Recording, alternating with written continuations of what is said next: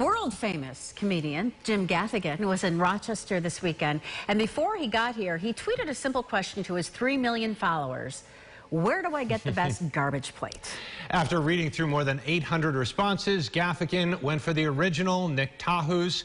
The meal got a lot of attention, as you might imagine, here in Rochester, but Conan O'Brien catapulted it into the national spotlight when he asked Gaffigan about the local specialty on his talk show last night. Take a listen.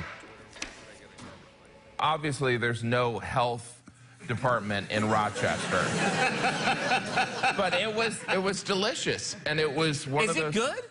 It was good. It's weird how there's cold and hot. So the cold, you're like, do you guys think that cold food is healthy or something? Is that why it's cold? And then it was good. How did you feel afterwards? I still haven't recovered, really. Cities. Yeah. Pocket. And you enjoyed it. Gaffigan went on to recommend anyone who visits Rochester try a garbage plate. Conan's answer to that, no. You can watch Conan's full interview with Gaffigan. It's attached to the story at rochesterfirst.com. For the record, Gaffigan got his plate with hots, hash browns, mac salad, beans, and meat sauce. You know, I have